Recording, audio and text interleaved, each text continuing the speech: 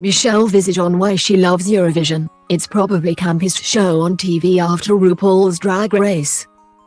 Michelle Visage has opened up about her passion for all things Eurovision and her excitement over it being hosted in the UK for the first time since 1998.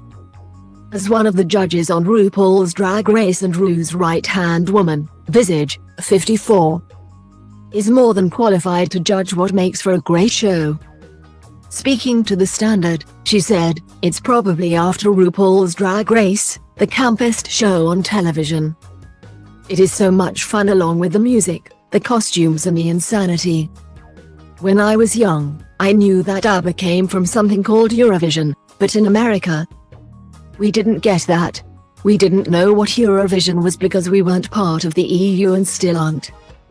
When I found out ABBA was from that, it was like a little bit of a mind blow, so then I started digging deeper, and then of course Gina G and so many things that we got in the United States have come from Eurovision. It's really exciting.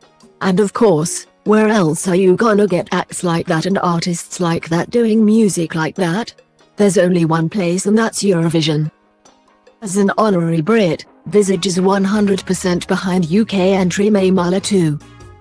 She enthused, "Oh, she's so good and the song is so good. I'm really thrilled and excited to see the performance and everything unfold. You know, I'm always going to pull for the UK, that's where my heart is. I had a tough time Maneskin year just because he was so hot and being an Italian girl. I was drawn to Italy, but you know, I'm always pulling for the UK and May Muller is amazing." The RuPaul's Drag Race judge will be teaming up with former Drag Race UK winner The Vivienne to host the ultimate viewing party in London for this year's Eurovision Grand Final on the 13th of May. Only 80 lucky people will be able to attend the event, which is in partnership with Barefoot Wine and will be first come, first served via an online link or competitions run by the drink manufacturer's social channels. Speaking about her hosting gig, she said, "We're very, very excited about it. It's such an exciting event, and then, for us to be there doing it together is even the next level exciting for me. I'm just looking forward to being together with friends and making new ones. Especially since the fact that we haven't been able to be together for so long and now we're able to, so for me, it's more exciting to be back and celebrating with humans in one room." Visage won't have time for a hangover as the very next day, she will be hosting the red carpet coverage at the BAFTA Television Awards with Clara Amfo. The savvy interviewer isn't fazed by the possibility of awkward interviewee Zayla Ashley Graham's viral encounter with Hugh Grant at this year's Oscars.